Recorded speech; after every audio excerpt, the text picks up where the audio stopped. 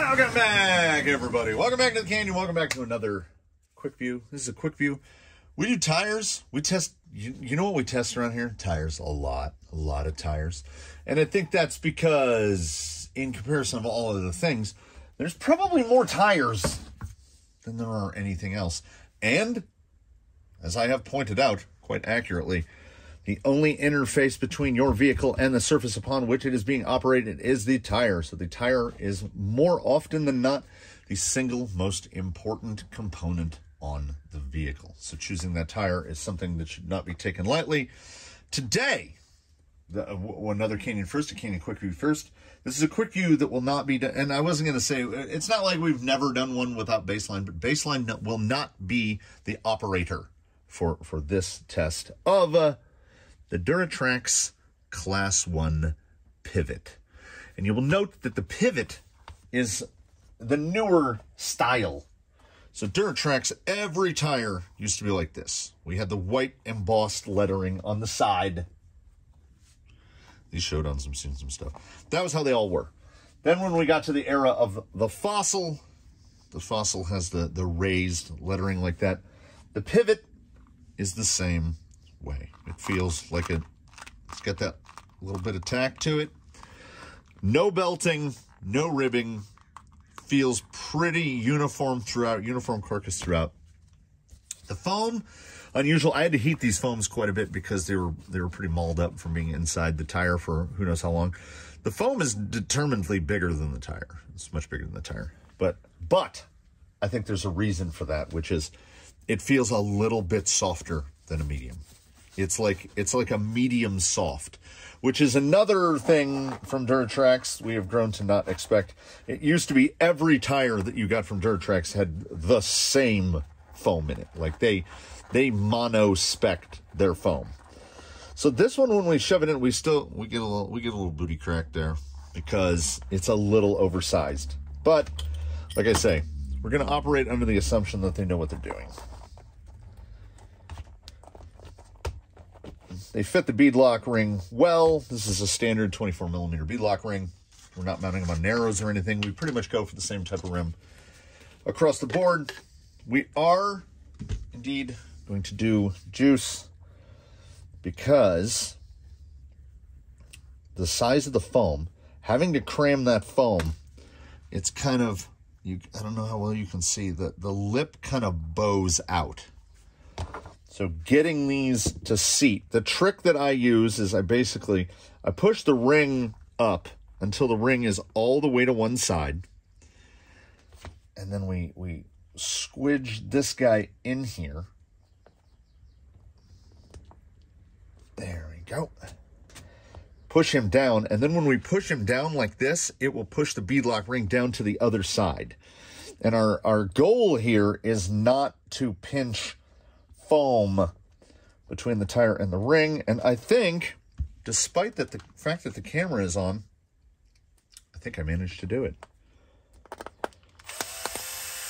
Fire a couple screws in. We will do these in a cross pattern because with big, fluffy single stages, they have a tendency to try to eject part of the bead. So I'm kind of keeping an eye on the bead as we work our way around.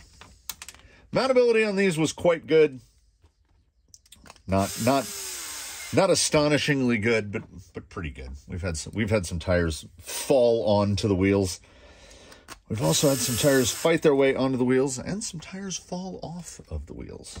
So I don't think, I'd have to refresh my memory. I did a tire spree several days ago where I pre-prepped everything for multiple tire tests. I don't believe I popped a bead, and now I'm going to turn it over and it's going to prove me wrong. No, we're good. I don't believe I popped a bead mounting any of the four. They all just went on just fine. These are the Hot Storms. They're a favored wheel for me for testing because it's 6 screws. Like there's no SLW, there's no nothing. We're isolating variables. So while we have had other test vehicles to test things where the wheels, where the tires are too big, Like, we can't put 2.2s and we can't put ruptures on baseline, who's a full fendered Enduro SE. We have other vehicles for that. Now we have a vehicle specifically to test Class 1s, and that is our man, Wiley, the Charisma Coyote. Get into frame, my friend. He has recently had his suspension effectively fully serviced, and he is running full droop, and in the true Canyon tire test fashion, he hasn't touched a rock since we converted him to full droop. So you can see the weight of the tire kind of pulling it down a little. So we're going to find out how full droop works. He's so light that when we were running him on any sort of conventionally sprung system, it was not working. He weighs minus his wheels and tires. So what you would have to call an RTR slider, if that's a thing. In RTR slider configuration, he's 3.5 pounds. He's got that short 285 millimeter wheelbase. He makes a Class 1 tire, in my eyes, look perfectly scale accurate. I did decide recently to go with white rims for him, to go with his purple, black, and white. What's not to like? I mean, the boy looks good. We're going to take the Class 1 Pivot, and we're going to take him out there, and we're going to test him on what is, to me, a Class 1 rig. He's got bumpers and rear mirrors and lights and the whole thing. Look how pretty he is. There's you. Full droop. We're going to see how full droop works. We're going to see how the pivots work. They don't have a steep hill to climb, because the only tires that this gentleman has tested up till this point are the AT-ATs that he came with, which are a typical Amazon level of quality, and these guys, which again were a trail tire, good but not great. So there we are in our Class 1 world, and hopefully we can press forward from here, and this can be the Class 1 guy, and let us find out what we think in quick view terms of the Class 1 Duratrax Pivot. I've wanted to test this tire, but it only comes in Class 1. So I basically had to find a rig and buy it and build it to test these tires, because all my other guys that run Class 1s, they're already set. So here we go. Hopefully, I want these to be his day-to-days.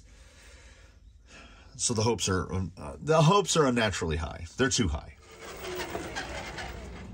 The ride quality is really surprisingly good for having basically no springing. Like for full droop, there's a spring between the piston and the bottom of the shock facing down, so that the springs are pushing the pistons up.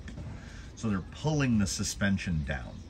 And I didn't put the other spring, the helper spring, above it. So this is full droop configuration, not half droop. I guess the foams are soft enough, because this guy was driving real nice.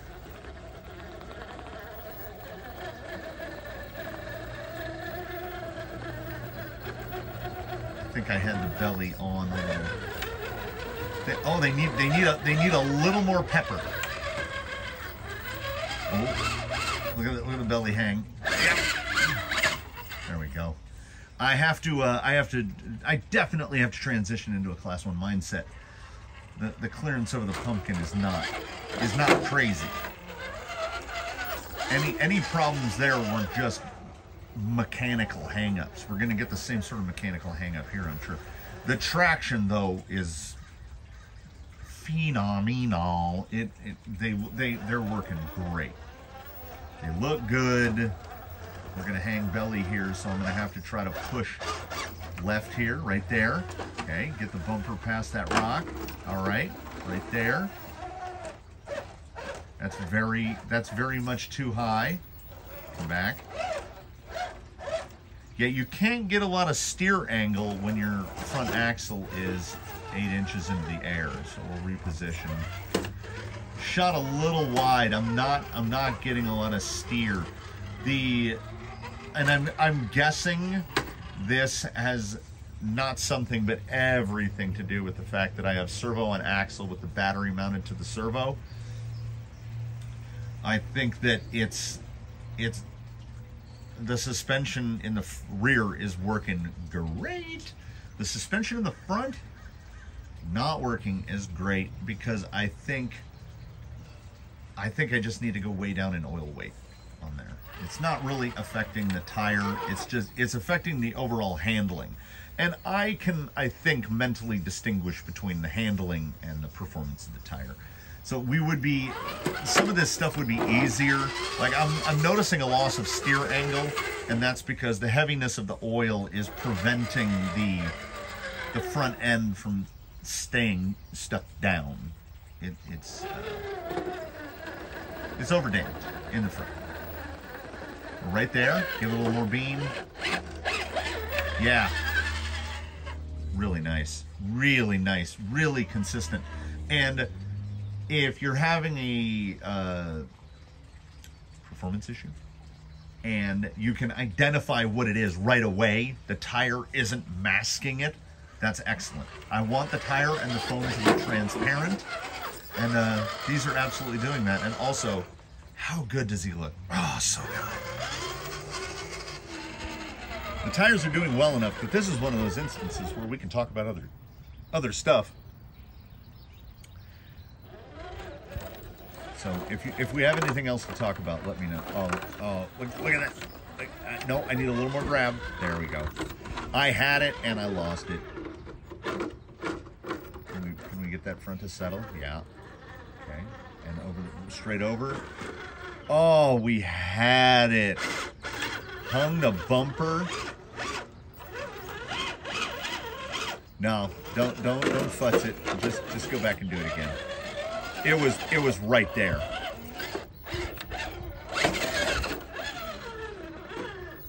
I dropped here, okay, and then I got just a little right there, and then yeah, it's the bumper. We're catching the back of the body.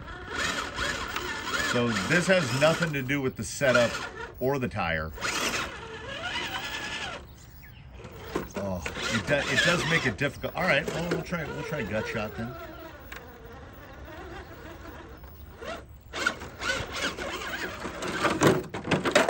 Yeah, these respond. I mean, ignore that. This is a good shot of the underbelly. These tires respond really well to modulations in throttle, like the real low creep. Put it in a little mid throttle, give it a good burst. Really predictable, which is honestly kind of surprising, because there's no triangulation of the lugs. The lugs are non-directional, fully non-directional. There's no chevron pattern. There's no triangulation to the lug. They look a little swampery. They've got a little swamperish pattern to them, but a different lug shape.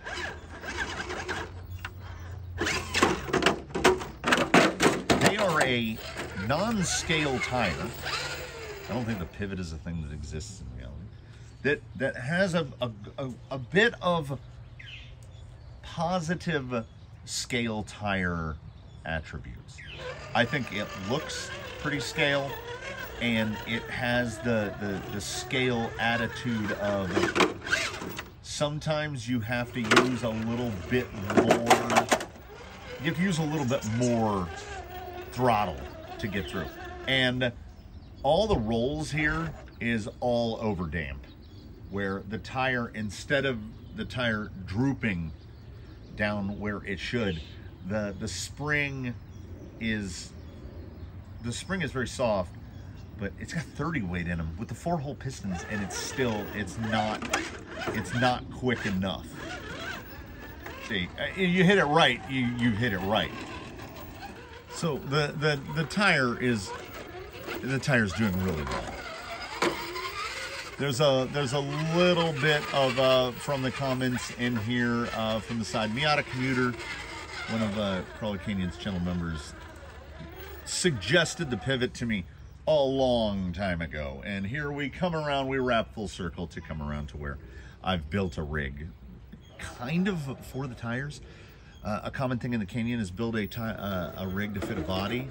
And in this instance, we were building a rig to fit a tire. Yeah, I also think that this is a tire that's going to season in really well. Once it gets a little feather on it, I think these will be downright remarkable. I think they're doing really well right here. I mean, I'm testing them the same way, through the same parameters and through the same degree of difficulty that I would any tire. And these haven't complained about a single thing. See here on the side hill, class 1s sort of have a side hilling advantage. They lower the CG. Even with that foam, which feels pretty soft, we've got a nice wide track width. These are just a standard half offset wheel. And as you can see, he puts them out pretty wide. I'm not mad about it. Wider is a little better. Can we get that rear to slip a little? We want the rear to slip to help us place better. Yeah, the heavy damp is a plus here on the big side hill. I'm not in the position I want to be. I'll just throw a little reverse on it. It's a tire test. We're not getting points here. Yeah, look how nice it just tracks that line. So, you know, no tire does everything perfectly. These are really very good. I have the, and here's the best part about it. I can tell you right now. Is this halfway? We're halfway through. We're halfway through another tire test protocol. And I can tell you right now, when this guy gets blown off with the air compressor and cleaned up and put back into his garage bay, he goes in just like that. He's got his tires. For as some may know, many rigs will go weeks, if not months, before they get their tires. I'm not 100% sure Jake the Snake has found his tires yet. And it has been, it's been a long time for poor Jake.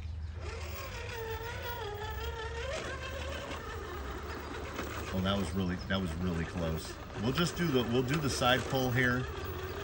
See if we can get the belly over. Yeah, right there.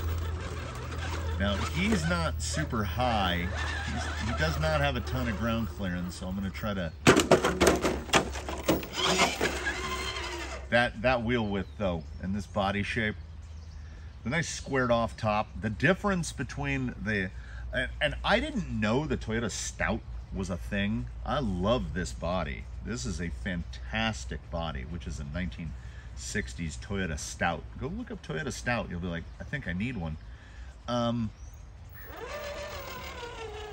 Similar dimensionally to what comes on a base camp, but the base camp has a taper on the windows. The roof tape, the passenger and driver windows taper in on the sides, and it's honestly a performance disaster because that thing wants to land on it wants to turtle. And when it does land on its side, it's really difficult to self-right it because it just wants to, curly shuffle in a circle. This one, the cab is square enough and we've got that poke from the tires that this thing self-rights with the best of them. Single stage needs a little more beam. It's staying pretty composed, and this isn't a bump. This is excessive throttle application. Like we get into position, that's a bump,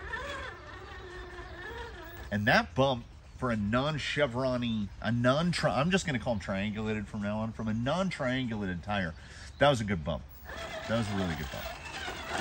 Now we got to figure out how to maneuver with the fact that we're really low.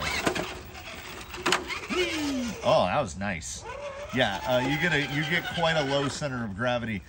I'm not sure that this guy's forward weight bias is crazy high because he can reverto climb with the best of them, and you'll notice there's no hop. So yeah, the tire is in a suboptimal state. The amount of tuning that has gone into Wile E. the Coyote is small. He's gone through a couple shock iterations, and I don't think we're there yet. But these tires are making him look rough.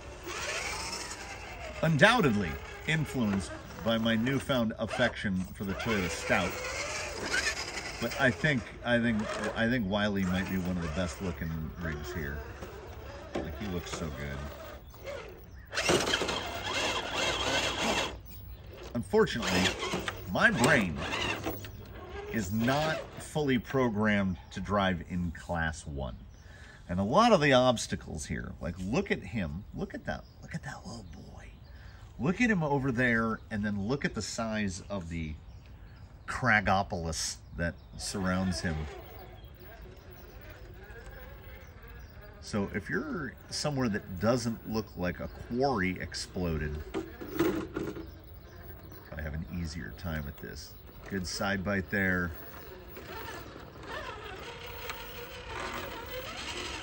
I'm hung. Slider. There we go. Yeah, the pivot. The pivot enjoys the beans. We're getting some Lexan noises. Are we Austin Powers? Oh no. Oh, tell me I didn't.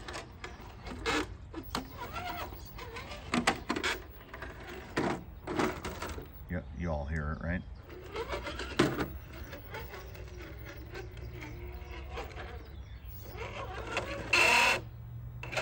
That's just a slipper, right? Does this vehicle have a slipper?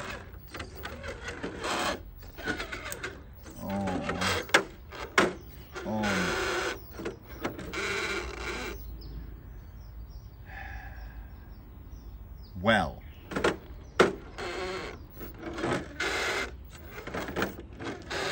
it sounds like somebody trying to drive a manual that doesn't know how to drive a manual. All four wheels are still turning, so that's good. We'll take a smoke break here, and we'll figure out what we broke. We're back on the course, if anything, perhaps the tiniest bit louder. And the reason behind that is what we had. This is the stock spur gear. It is an 83 tooth, 48 pitch 83 tooth. And yeah, we had a small toothiness issue there. Just in that one little spot right there, just ground off some teeth. So it ground off enough teeth that what would happen is when the pinion would rotate around to that, then the pinion could just spin, and then this would move and it would catch it, it would go around a revolution, and then it would just spin again. So I swore that I had another one of those 83s because I'm not running that 83 in the Vanimal, but couldn't find it. So actually it is pretty quiet. This is the stock 56 tooth 32 pitch gear that comes with every axial gearbox. It happened to be a gear that had slipper pads on it, and it has the same size center board as the shaft in here. So I did the math on 1483, which is 5.9 to 1, which means I should be putting basically a 10 on here, but I couldn't find a 10, so this is a stock Traxxas 11. And I will say, I can feel the little bit more, I can feel the wheel speed. A little bit more wheel speed. So a 10, if I stick with 32 pitch on this guy, a 10 would be a better gear. Because this guy's popping now. The low speed is still there, it just isn't quite as refined as it was before. And as such, I can't quite pick my line. What a difference one tooth makes. Yeah, his bump now is a little too poppy. Hey, there we go. That's all right. That's all right. That's all right. He's not ruined. It also has that, why I prefer a 48 pitch gear. It has this, like, we'll do the flyby. Oh no, there he sounds dead silent. Usually you get like a little whoa, whoa, whoa, whoa, whoa, whoa, whoa of 32 pitch because they're never like quite as true. This one's not bad. It's not bad. Maybe we'll stick with it. There it is, a little whoa, whoa, whoa, whoa. Much more noticeable at low speed. This should pull here. Oh, we got a little belly. We got a little belly. Let's get a little more angle. Yeah, I've got to do something about the sliders, and that's how you know your tire is working. I'm not thinking about the tires at all. The tires are allowing me to put Wiley in whatever position it need be. We can't do the pull up here because the lip is so high that the belly hangs. It's a class 1 thing. I'm not noticing the tires at all. I'm noticing what on the rig needs work. It needs lighter weight oil. It needs sliders that don't stick out 3/4 of an inch out from the side of the body, because instead of sliders, they're more like hangers. They keep getting hung up on everything. So we have to address that. He needs to go down. I'll dig around and see if I have a 48 pitch gear to put back on there, but if not, this 32 pitch will refine it. I have several of them. I would just need to find a smaller pinion. We need to put a header there. And as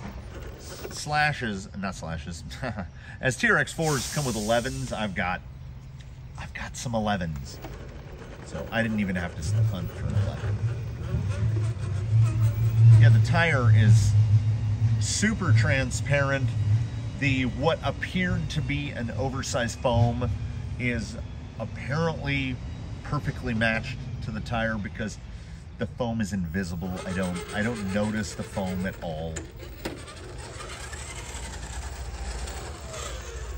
It's surprisingly quiet for, it's surprisingly quiet for 32 pitch. I don't know if he's got enough clearance to get the pumpkins over.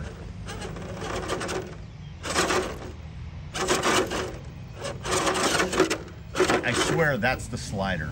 That's the slider hanging. Like, I think I could make that, but there's a spot just off the driver corner of the back bumper.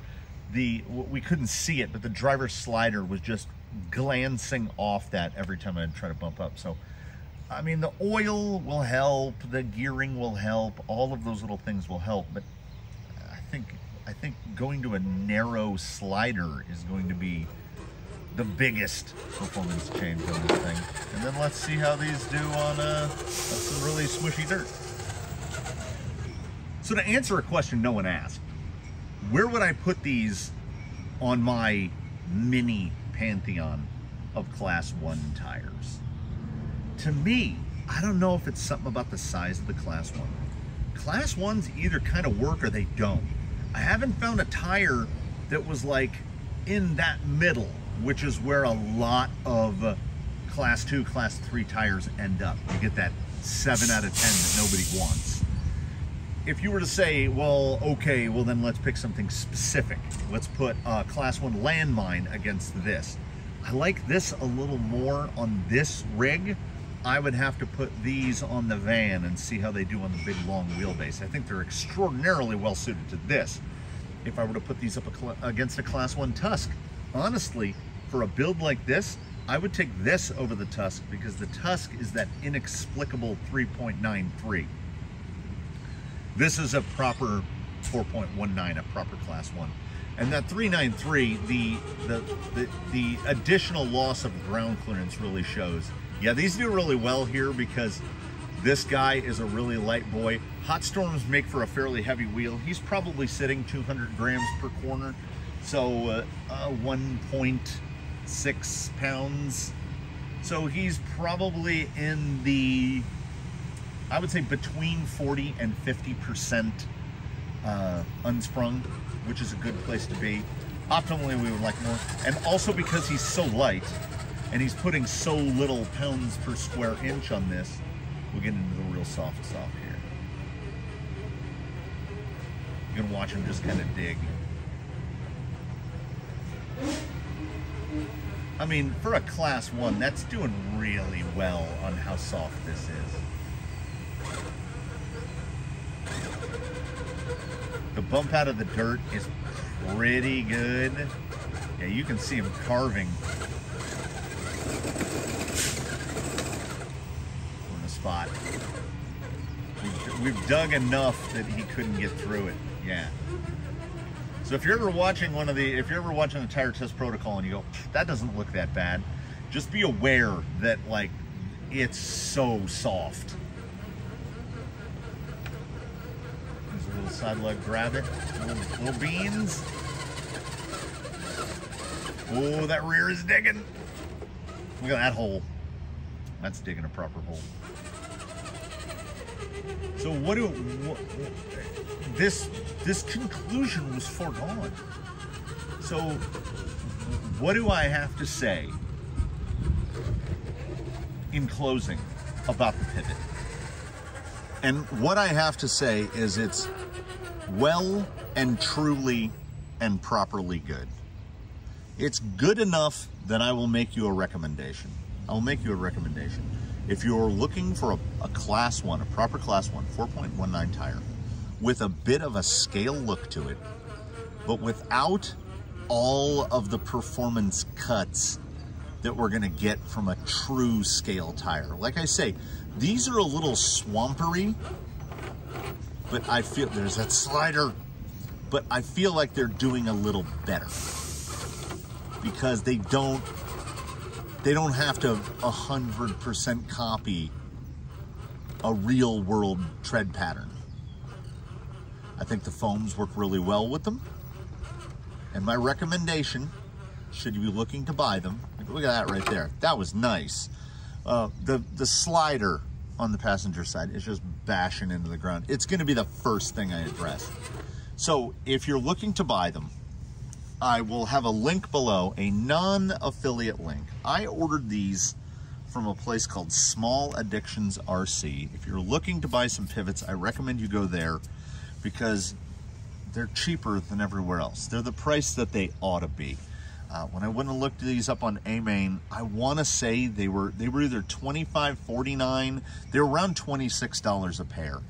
And this is an instance where I feel like the old shoe metaphor is working against us.